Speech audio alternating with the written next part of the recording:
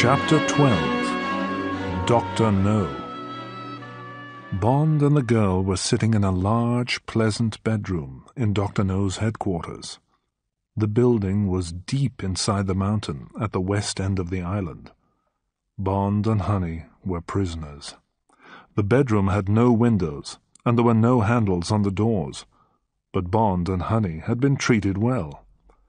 They hadn't met the mysterious Dr. No yet. When they'd first arrived, early in the morning, a Chinese woman had looked after Honey and Bond. She'd given them clean kimonos, long, loose Japanese robes. She'd spoken to them kindly. She told Bond and Honey to give her their wet, dirty clothes so that they could be washed. Then Bond and the girl had been locked in the bedroom and left alone to sleep. The prisoners found a delicious breakfast waiting for them when they woke.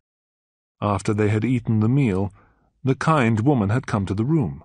She had told them that they would meet Dr. No that evening, and that they'd have dinner with him. She asked what kind of food they preferred.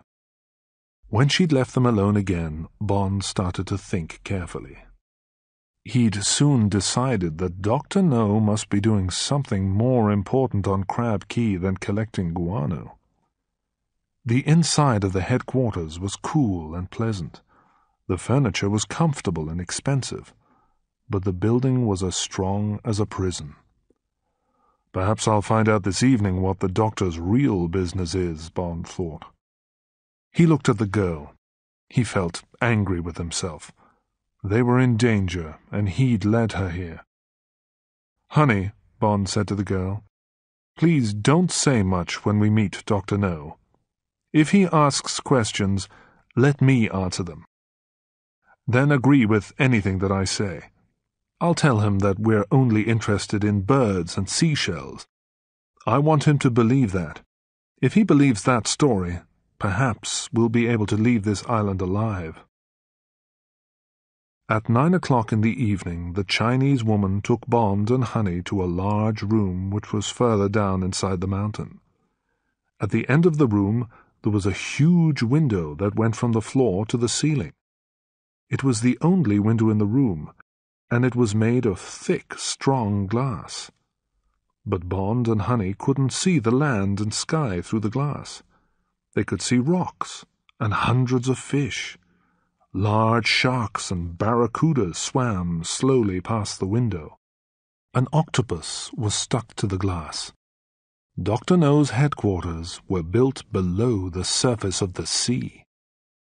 In the center of the room there was a large table. It was prepared for a fine meal, with plates, knives, forks, spoons, and sparkling wine glasses on it. "Dr. No will join you very soon," the woman told them. Then she left the room, locking the door behind her. A moment later, another door opened, and a very strange man walked slowly into the room. The man was very tall, at least 6 inches taller than Bond, and he was very thin. But he was also completely bald. There was no hair at all on his round head. The skin of his face was smooth, and his lips were thin and pressed together in a cruel smile. The man was wearing a long silver-grey kimono which reached to the ground. But 2 things about the man especially shocked and surprised Bond. The first thing was that the man had no hands. Instead of hands, he had large metal claws at the ends of his arms. And the second thing was that he had strange black eyes. "I am Dr. Julius No," the man said. "I can't shake your hands. As you can see, I have no hands. But please, don't be frightened of the way I look.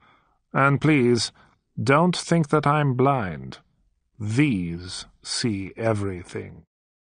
As he said the last words, he touched his eyes with his steel claws. Bond and Honey heard little tapping sounds. They were like the sounds of someone's fingernail tapping a wineglass. "We're not frightened, Dr. No," Bond said after a moment's silence. "Perhaps you're trying to frighten us. There are lots of men with steel hands. Some of them are brave men who were injured in the war. And many people don't wear spectacles. They wear contact lenses in their eyes instead of glasses. Your contact lenses are unusually dark, but they aren't frightening. I'm not frightened, because you're really just a man, like me." "Well, I'm not really like you, Mr. James Bond of the British Secret Intelligence Service," Dr. No answered. "I have great power, and at the moment you have none.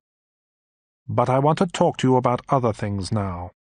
We have many things to say to one another." "Any man who has a gun has power over a man without one," Bond said quietly. "But only countries and governments have real power. Dr. No, if you hurt or kill me, my country will make you pay for it."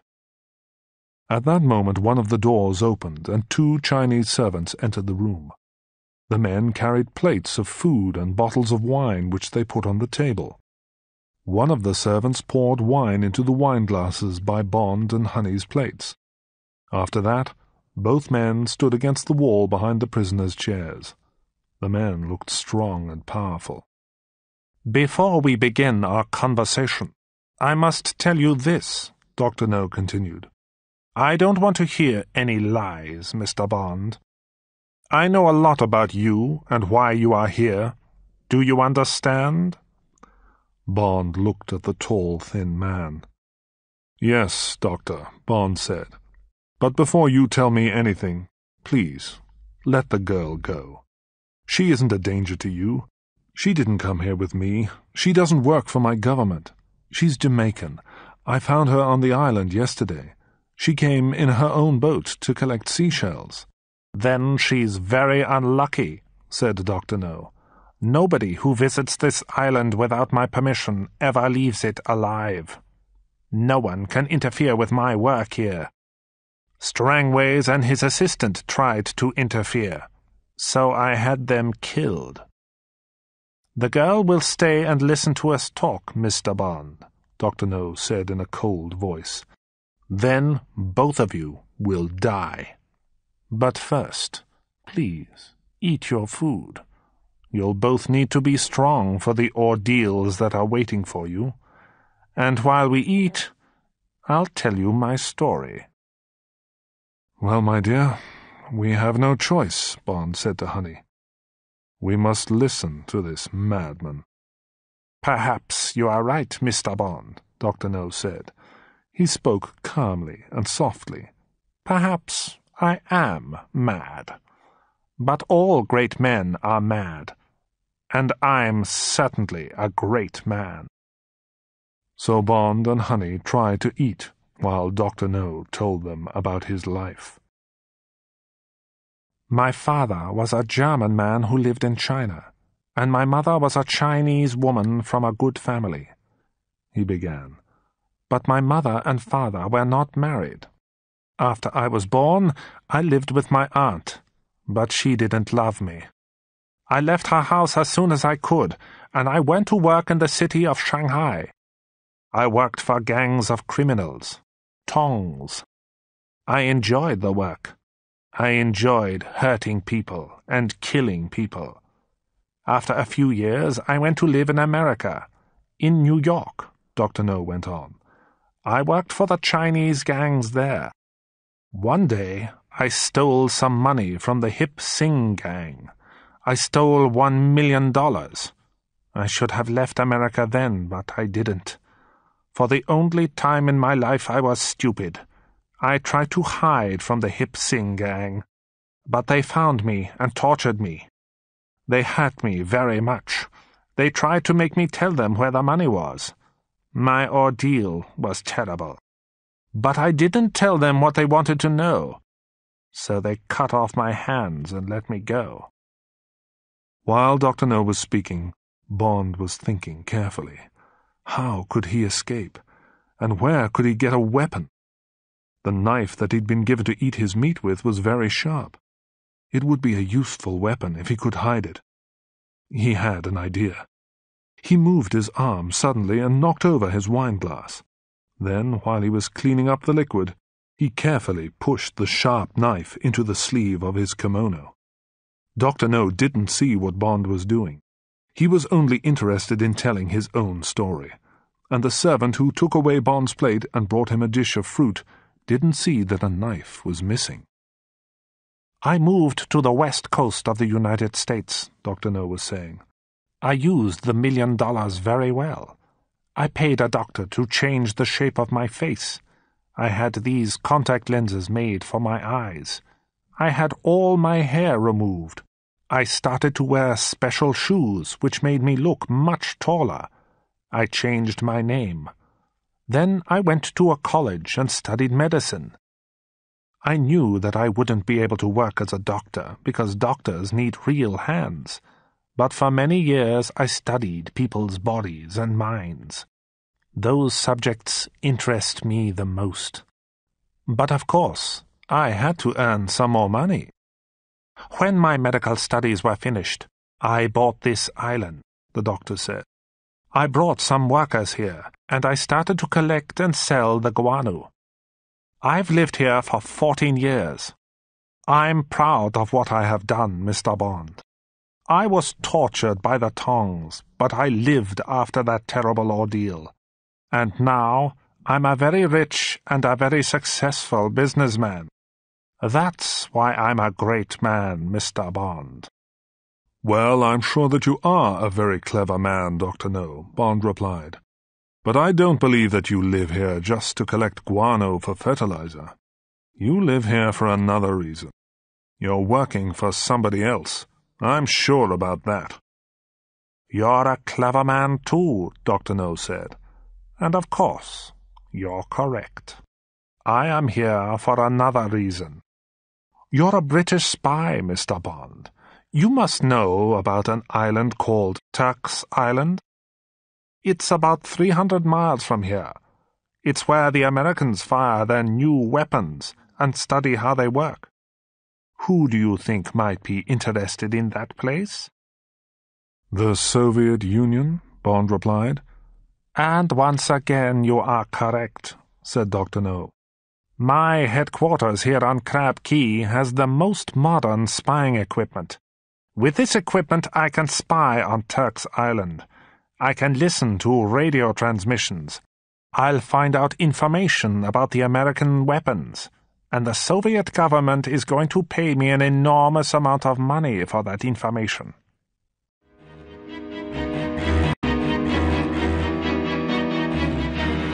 Chapter 13. Endurance. Dr. No stopped speaking and looked at Bond and Honey for a few moments. When he spoke again, his voice was almost sad. "I can tell you everything tonight, because neither of you will be alive to tell anyone else about it tomorrow," he said. They'd finished eating their fruit now. One of Dr. No's servants took away the wine glasses and the empty plates. The other servant put a box of cigarettes and a gold cigarette lighter next to Bond. "Please, smoke a cigarette if you want to, Mr. Bond," said Dr. No. "You have a few more minutes to enjoy yourself." Bond lit a cigarette and waited until the Chinese servant was standing by the wall again. Then Bond carefully pushed the cigarette lighter into the sleeve of his kimono. He now had 2 weapons. "Well, I think that we've said all that there is to say," Dr. No said. "When you've finished your cigarette, Mr. Bond, your ordeal will begin. The girl's ordeal will be different from yours." Dr. No looked at Honey for a few minutes. Then he continued speaking. Now his voice was soft and cruel. "You will feel more pain than you've ever felt before," he said. "I'm interested in pain, and I'm interested in how men and women can endure pain." "Endurance is a very interesting subject," Dr. No went on, in a quieter voice. "Sometimes I make experiments on people like you two, people who come here without my permission. You two have made a lot of trouble for me, so I'll give you a lot of pain. But please, remember this. You'll die, yes, but your deaths will be useful. Your deaths will increase our knowledge about people's bodies. One day, I'll give the results of my experiments to the scientists of the world. My experiments will make me famous." Dr. No pointed at Honey. "You'll die in an unusual way," he told her. "I've only made this experiment once before. I experimented on a woman who worked for me on the island. That woman endured pain for 3 hours before she died." Bond was listening to what Dr. No was saying to Honey, but he was also thinking about how to save her. "This island is called Crab Key because many thousands of crabs live here," Dr. No told the girl. "You're a Jamaican, so you must know about these crabs. They're as big as plates, and they have black bodies. At this time of year, the crabs come from their homes by the seashore, and they climb up towards the mountain. They eat anything that they find in their paths. One of their paths to the mountain is very close to this building," Dr. No continued. "And tonight, as the crabs walk along their path, they'll find a young woman. She'll be tied to the ground. That woman will be you, Miss Ryder. The crabs will touch your body with their claws. They'll eat you slowly. It'll be a horrible death. How many hours will pass before you die? Can you guess?" The girl cried out. Then she closed her eyes and her head fell forward. She didn't move or speak. She had fainted. A moment later, Dr. No spoke some words in Chinese to the servant who stood behind Honey's chair. The man moved forward, picked up the unconscious girl easily, and put her over his shoulder. Then he walked towards the door. The door opened, and he left the room. At the same time, the other servant walked up behind Bond, grabbed Bond's arms and pressed them tightly to his sides. The servant's hands were huge and strong. For half a minute, there was silence. Bond was thinking as quickly as he could. He was thinking about the sharp knife and the cigarette lighter which were hidden in his sleeve. How could he use these things? If he could get near Dr. No, then he'd have a chance to kill the madman. But the servant was still holding Bond's arms to his sides. He couldn't move. Dr. No spoke again. "Mr. Bond," the doctor said, "do you still believe that only countries and governments have real power? Perhaps you've changed your mind now. I can decide how the girl will die, and I can decide how you will die. So I'll tell you now about your own death. That is real power." "I'm interested in what people's bodies can endure," Dr. No continued, "but I'm also interested in the endurance of people's minds. For example, how does a person's mind endure terror? The worker who I left out for the crabs didn't die from the injuries that the crabs made on her body. She died of terror. But I want to find out how long a human body can endure pain before it loses all its strength. So I've made a new experiment. I've made a kind of obstacle course. And you, Mr. Bond, will now be the subject for my experiment. Your body and your mind will be tested. Some of my obstacles are physical. You'll have to endure pain and injuries to your body. Other obstacles are mental. You'll have to endure fear and doubt in your mind. You've slept well and eaten good food, Dr. No went on. Your body is strong and fit. Now I want to see how long you can endure my obstacle course. I want to know how many obstacles you'll overcome before you die, Mr. Bond. You won't complete the course. You will die before the end. There'll finally be one obstacle that you can't overcome. Which will it be? Yes, I ask myself that. Which will it be? And after your death, Dr. No said with a terrible smile, I'll examine your body very carefully. You'll be the first man to be tested on my obstacle course, Mr. Bond, of the British Secret Intelligence Service. You're very lucky.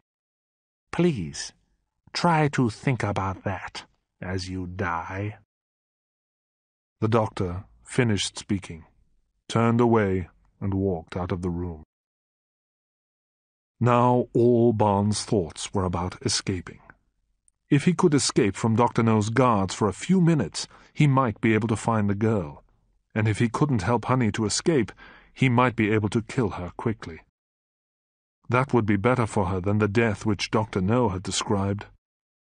As Bond thought about this, the servant pulled him from his chair. Bond kept his arms tightly against his sides. Between his right arm and his body he was now holding the sharp knife and the cigarette lighter. The Chinese man took Bond out of the room and pushed him into a lift. The lift travelled upwards for a few minutes and then stopped. When the doors opened, Bond was taken down a long corridor. At the end of the corridor, the two men stopped in front of an open door. The door had the letter Q marked on it. The Chinese servant pushed Bond through the doorway. Bond was now in a small room, about 15 feet long and 15 feet wide. The walls were made of stone, and there was a wooden chair in the middle of the room. On the chair were Bond's jeans and his shirt. They had been washed and dried. "Well, here you are, my friend," the servant said. He smiled a horrible smile. He knew what was going to happen to Bond, and thinking about it pleased him. "There's nothing to eat, and there's nothing to drink in here," the guard went on. "There won't ever be anything to eat or drink. You can sit on the chair and wait to die, or you can find your way out to the obstacle course. Good luck." A moment later, the man left the room and locked the door behind him.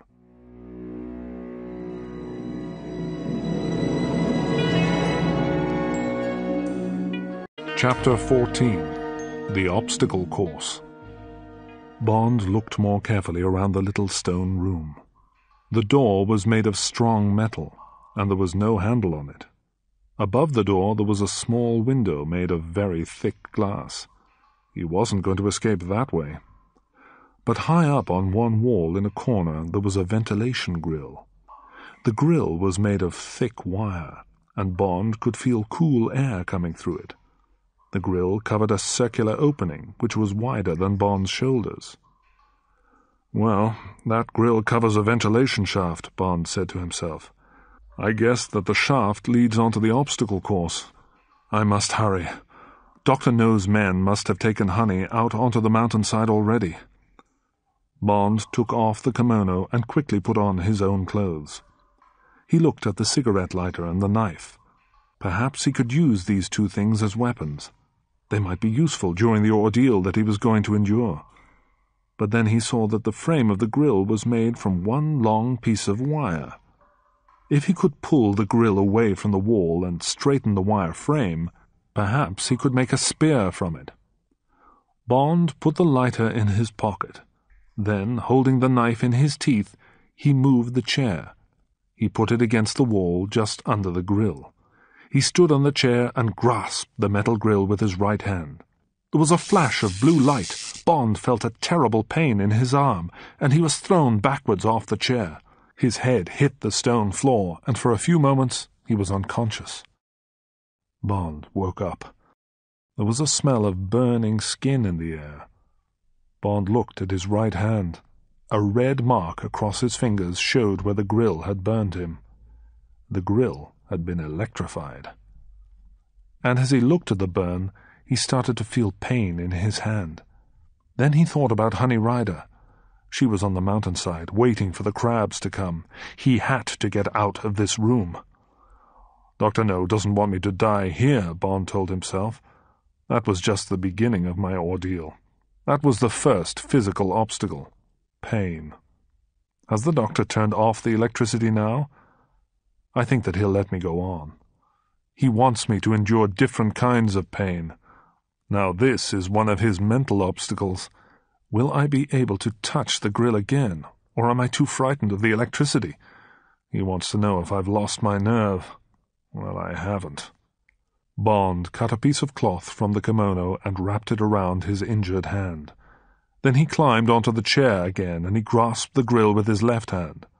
There was no flash this time.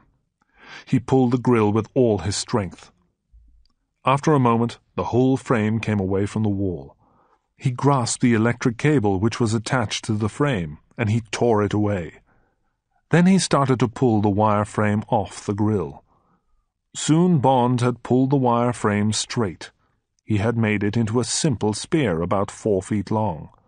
At one end there was a sharp point. Bond bent a few inches of the wire to make a hook at the other end. Then he bent the spear in half, and he pushed it down inside one leg of his jeans.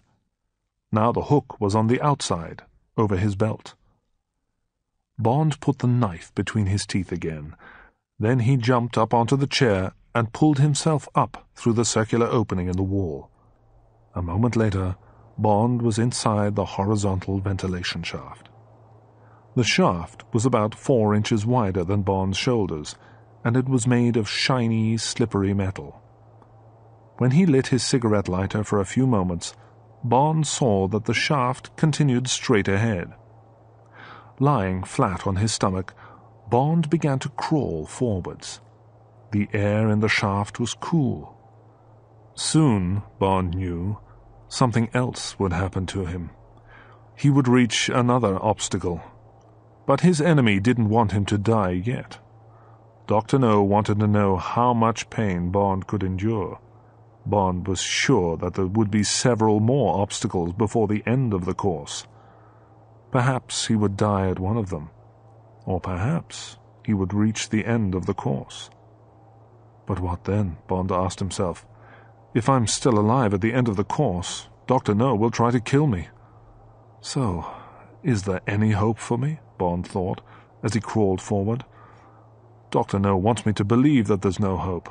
That's another one of his mental obstacles.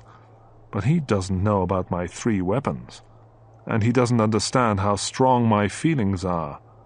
I want to stay alive and kill him. After a few minutes, Bond reached the end of the horizontal shaft. Now there seemed to be a light shining above him. Bond turned over carefully, so that he was lying on his back. Above his head, there was another shaft of bright metal, a vertical shaft. There was a light far away at the top of this shaft. Bond guessed that the shaft was about 50 yards high. Carefully, Bond stood up. Could he climb up this smooth, vertical shaft? He thought that he could. He took off his shoes. Then he took a deep breath of air and pressed his shoulders against the sides of the shaft. While his elbows held his body still, he pulled his legs up a few inches. Then he pressed his feet against the sides of the shaft. His feet held him in his new position while he pulled in his shoulders and straightened his legs. This movement pushed his body a little higher up the shaft. The bare skin on his hands and feet stuck to the metal walls of the shaft. It stopped him slipping back down. Moving like this, about 6 inches each time, Bond slowly climbed up the shaft. It was painful and tiring. The muscles in Bond's stomach, arms and legs began to shake. When he was about halfway up, his feet began to slip on the shiny metal. He had slipped about a yard back down the shaft before he could stop himself. He realized what the problem was. He was getting hot, and his hands and feet were wet with sweat. So he closed his eyes, and he stayed in the same place for 10 minutes until he was cooler. Then, very carefully, he wiped each foot on the cloth of his trouser legs and started to climb again. It seemed a very long time before Bond reached the top of the shaft. When he did reach it, he noticed 2 things. First, he could feel cold air on the left side of his face. Then he saw that the light, which he had seen while he was climbing, came from a glass window. The window was the ceiling of the shaft. After a few moments, Bond realized that the cold air came from another horizontal shaft which joined the vertical one here. He would be able to pull himself into it. When he did that, he would be able to lie flat for a while and rest. His feet and arms and shoulders were terribly painful, but after a rest, he could continue on the obstacle course. Using the last of his strength, Bond pulled himself into the new shaft and turned onto his back. For a few minutes, he lay there, unable to move, and suddenly he fell asleep. Bond woke slowly. He didn't know how long he had been sleeping, but he knew that he felt a little stronger now. It was time for him to move on to the next obstacle. Before he turned onto his stomach, he looked up at the window in the ceiling. Someone was behind the glass, watching him. Bond said something very rude about Dr. No. The person couldn't hear what Bond said, but Bond hoped that the person saw the shapes of the words on Bond's lips and understood them. A moment later, Bond was crawling along the new shaft. Like the first shaft, this one was dark. There were no lights or windows in it. After a few minutes, Bond realized that the metal walls of the shaft were getting hot. The further he went on, the hotter the metal became, and the air was no longer cool, it was hot. Bond came to a place where the shaft went around a corner. He lit his cigarette lighter and slowly put his head round the corner. What he saw made him pull his head back. The metal walls of the shaft ahead of him weren't shiny. They were dull and red with heat. So heat was to be the next ordeal. How could he crawl along this hot metal? He would be terribly burned. What shall I do? He thought. I could go back. I could go back to the room with the chair. If I go back, I know that I'll die there. But if I go on, perhaps I'll escape. Dr. No doesn't want me to die yet, Bond told himself. He's testing me again. He wants me to endure some more physical ordeals before I die. So this metal won't be too hot. The heat will injure me, but it won't kill me. He thought about the metal burning his skin. And then he thought about the beautiful girl. Honey was waiting on the mountainside for the crabs to attack her. He couldn't go back now. Bond took his knife from between his teeth and cut some pieces of cloth from the front of his shirt. He tied the cloth around his hands and feet. For a short time, the pieces of cloth would protect his hands and feet.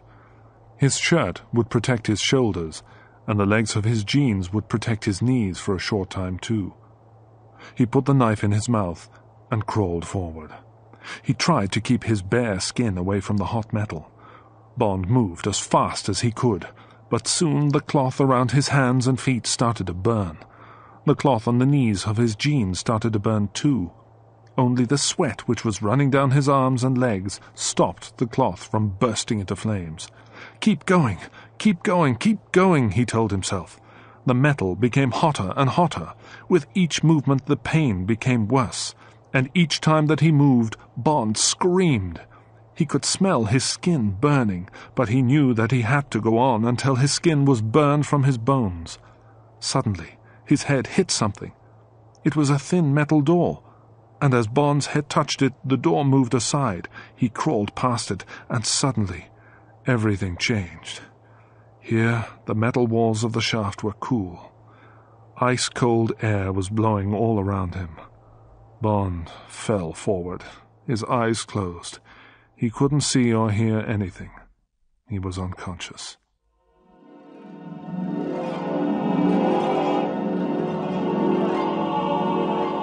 Chapter 15. The Last Ordeals. When he woke again, Bond slowly turned over onto his back. He saw that there was another window in the ceiling of the shaft just above his head. He saw a face behind the glass. Another of Dr. No's men was studying him. The man wasn't interested in Bond's injuries. He was only interested in how much pain Bond could endure. He was only interested in how long Bond was going to live. For a moment, Bond was angry.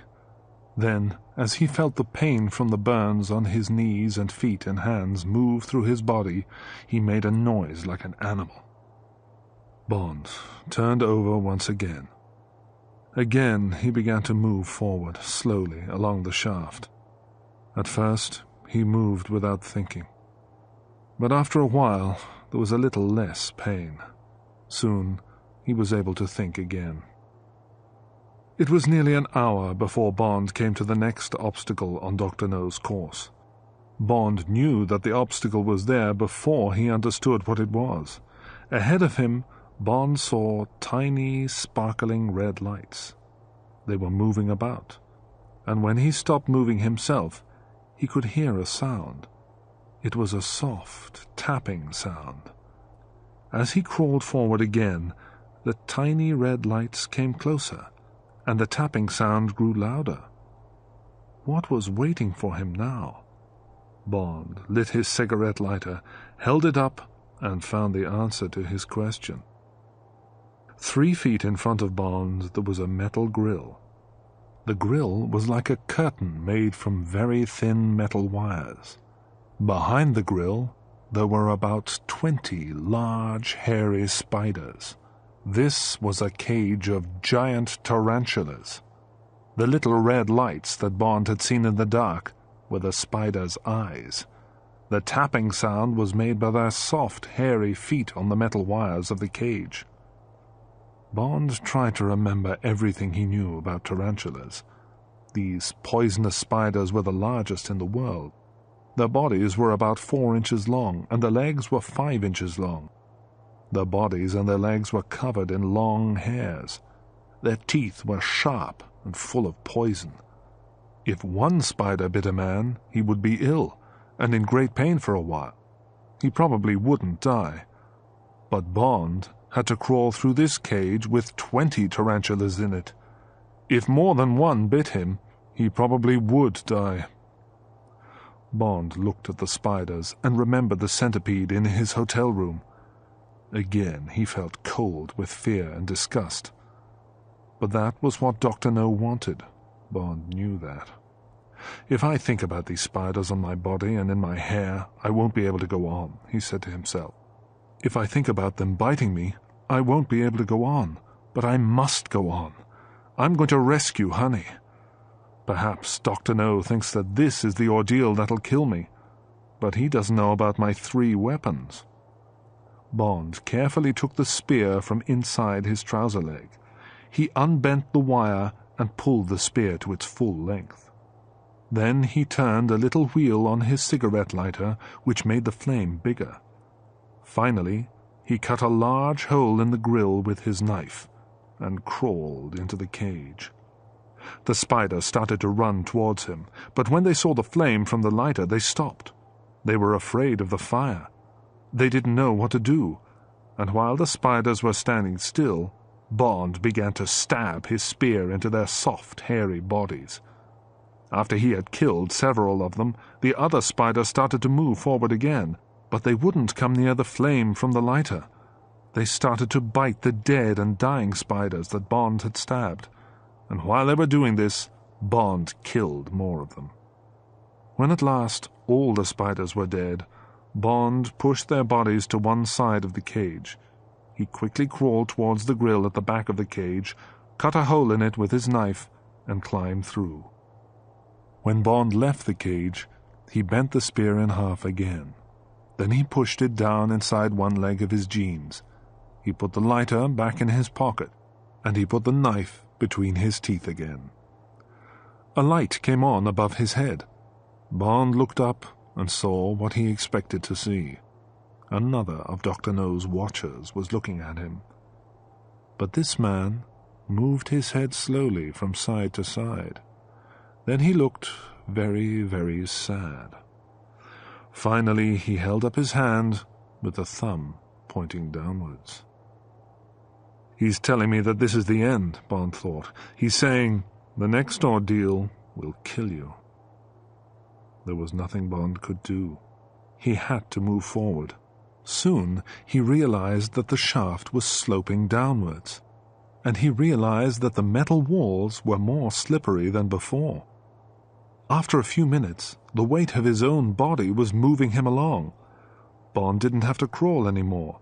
He didn't have to move his arms and legs at all. For a while this felt pleasant. He was able to rest and move at the same time. But then the slope became steeper, and Bond realized that he was moving faster and faster. He pressed his hands and feet against the sides of the shaft, but the metal tore his skin. He couldn't stop now, even if he wanted to. And then suddenly he could see bright sunshine ahead of him. As he got closer to the sunlight, he could smell the sea. In a moment he came to the end of the shaft and fell out into the air beyond it. 100 feet below him, Bond saw the blue-grey water of the Caribbean Sea. He had just enough time to remove the knife from his mouth and stretch his arms out in front of him before he entered the water. As he hit the water, Bond fell unconscious for a few moments. But by the time that his body had come up to the surface of the water, he was conscious again. He started to swim, and as he swam, he looked around him. Bond was swimming in a small inlet that had the shape of a triangle. It had 3 sides. On 2 sides of the inlet there were tall cliffs of rock. But the 3rd side of the inlet was a tall fence. The inlet was separated from the open sea by this fence, which was made of very thick, strong wire. The fence stood 10 feet above the surface of the water, and as he swam up to the fence, Bond could see that it went down many feet beneath the surface, too. On the 2 sides of the inlet, which were cliffs, the water was against the very steep walls of rock. There were no beaches, and there were no paths up the cliffs. Bond was very tired, and his body was full of pain, but he knew that he had to climb the fence. The fence was like a huge metal net. There were lots of places where he could put his feet and hands when he started to climb. Bond pulled himself out of the water and up onto the fence. He stopped with his feet on a horizontal wire which was about 3 feet above the surface of the water. For a moment he looked out to the sea through the holes in the fence. Then he turned round to look at the inlet behind him. He pushed his knife into the belt of his jeans. With both his hands he grasped the vertical wires above his head. He looked down at the hundreds of small fish swimming in the water beneath him. "I'm safe here for a while," Bond thought. "I'll rest until I feel stronger." But then he asked himself these questions. Why is this inlet here? And why is this inlet separated from the open sea? Dr. No must have made this fence, but I don't believe that the last ordeal on this obstacle course is a wire fence. Climbing over it will be much too easy. Dr. No isn't interested in easy obstacles. Then Bond looked again at the inlet behind the fence. "Perhaps this is the place where Dr. No wants me to die," he told himself. "The inlet is like a big cage. Perhaps it is a cage. But what kind of animal does Dr. No keep in it?" He soon had an answer to his question. First, all the small fish disappeared. They swam quickly away from the fence. Then, a moment later, the shape of an enormous grey creature appeared in the water, just beneath the place where Bond was standing. It was a giant squid. At first, the creature had been deep down in the water, but now it was coming nearer and nearer to the surface. Bond just had time to remember Quarrel's story about the giant octopus which had attacked his friend Pussfella near Crab Key. As he remembered the story, a huge tentacle came up out of the water. The tentacle was as broad as the top part of Bond's arm. It touched the fence below Bond's feet. "So this is my final ordeal," Bond thought. He tried to climb a little higher on the fence, but he was weak and in pain. He climbed very slowly. He looked down again, and he saw 2 eyes looking up through the water at him. The eyes were as large as footballs. They looked calm and almost friendly. For a moment Bond thought that the squid wasn't interested in him, but then it moved its tentacle and touched one of Bond's legs. The tentacle moved over Bond's leg, then grasped it, pressing it hard. "It's asking itself if I'm good to eat," Bond told himself. A moment later, the squid attacked. A second long tentacle came up out of the water and grabbed Bond's left arm. Bond pulled his knife from his jeans with his right hand. He stabbed and cut the tentacle with the knife. But now there were more tentacles moving up the wire fence. They held Bond's body, pulling him down towards the water, and they were terribly strong. Then the creature's enormous head appeared, and now Bond thought that its eyes looked angry. The squid's huge, sharp beak was opening and closing near Bond's feet. In a moment, the creature was going to start eating him. There was only one thing to do. Bond pulled the wire spear from his trouser leg and stabbed it deep into one of the terrible creature's eyes. He stabbed the eye again and again. The last time, he left the spear there. For a few seconds, the surface of the sea looked like water boiling in a cooking pan. Then, suddenly, the color of the water changed. The sea around Bond was no longer blue, it was black. When Bond had stabbed the squid, it had released ink from its body. Bond and the fence were covered in the stinking black liquid. Suddenly, Bond felt the squid's tentacles falling away from his body. In a moment, the creature had swum away, and the water became calm again. After the giant squid had gone, Bond rested on the fence for a while. Then he slowly climbed over the top of the fence and dropped down into the sea on the other side. He swam towards the shore of the rocky headland on the south side of the fence. Soon he could see a path in the rocks of the headland. He thought that the path must lead up to Dr. No's headquarters. All night there had been two thoughts in Bond's mind. He wanted to live long enough to kill Dr. No, and he wanted to save Honey from the black crabs. But it was many hours now since Bond had started his ordeal. It had been late evening when Dr. No's servant had locked him in the stone room with the ventilation grill, and now it was morning.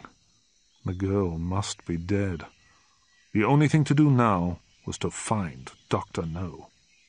"I still have the knife," Bond told himself. As Bond pulled himself out of the sea, he had a surprise. He heard a loud sound. It was the sound of a ship's siren. It was coming from somewhere close to where Bond was standing. The path in front of him led along the bottom of the cliff and went around the end of the headland. There must be a quay on the other side of this headland, Bond thought. It must be the place where guano is loaded into the ships. As he walked towards the end of the headland, Bond heard another sound, but he couldn't guess what was making this noise. It sounded like lots of pieces of metal crashing together. At the end of the headland there was a large rock. Bond stopped behind it. He would have to look very carefully round this rock before he went any further. There might be guards with guns on the other side. Bond moved very slowly and looked carefully round the corner. For 10 seconds he looked at what was beyond it, then he moved back and hid behind the rock again.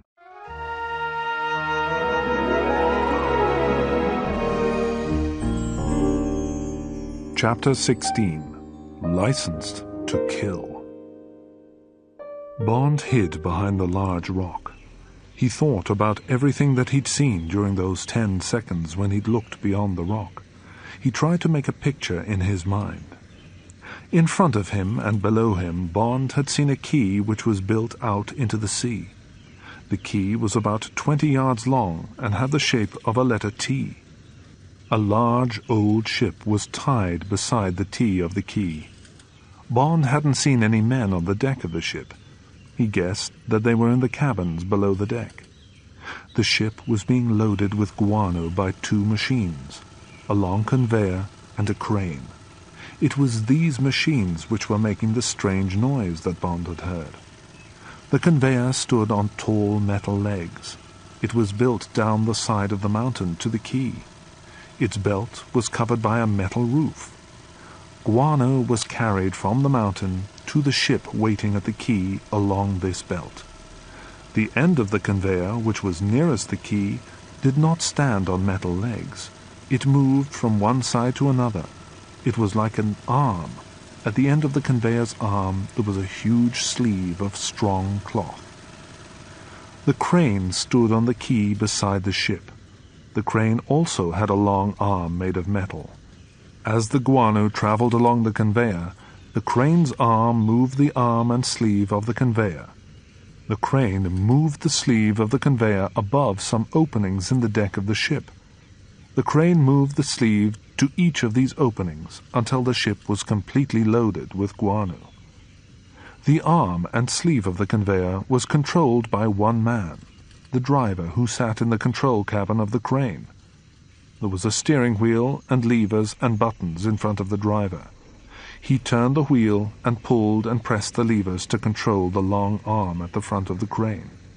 And the cabin of the crane was just on the other side of the big rock, only 10 yards from where Bond was standing now. Bond thought about all this, and he thought about 2 other things that he'd seen. The first thing was the position of the crane's arm. It was controlled by the steering wheel in the cabin. If this wheel was turned as far as possible to the right, the sleeve of the conveyor wouldn't be above the ship. It would be above the quay. The other thing was this. Standing on the quay, watching the loading of the guano, was a tall, thin man. Dr. Julius No.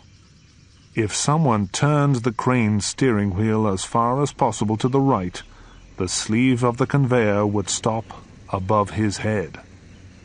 Yes, I must do it, Bond told himself. But first, I'll have to get rid of the crane driver. Bond was Agent 007. He was licensed to kill. He knew that he had to kill Dr. No. The madman was dangerous and cruel. He enjoyed torturing people. Slowly and carefully, Bond looked around the rock again. As he did this, the crane driver turned his head. Bond recognized him immediately. It was the big man who had driven the dragon.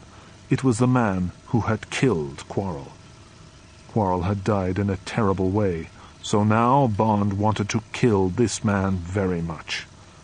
Bond waited till the crane driver was looking at the ship again. Then he moved fast. He pulled his knife from his belt, ran to the crane's cabin, and pulled open the door.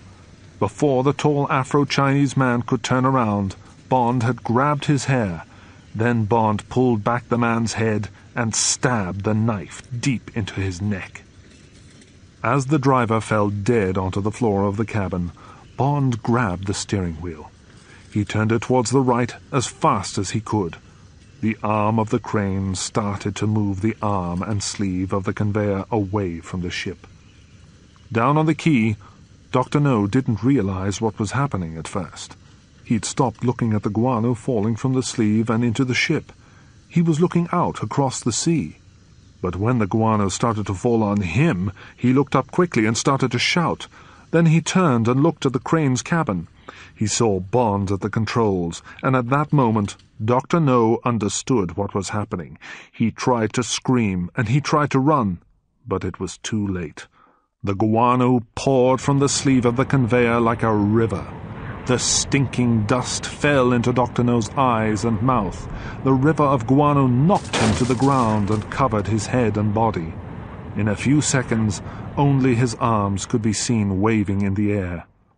2 minutes later, Dr. Julius No was under a pile of guano which was 20 feet high. He was dead, and Bond was happy about it. Dr. No would never torture another person, and the Russians wouldn't get their information about Turk's Island. Bond switched off the conveyor's engine. He took the gun from the dead man who was lying at his feet. It was a Smith & Wesson .38, a good gun. Then he ran from the quay. He had to find Honey.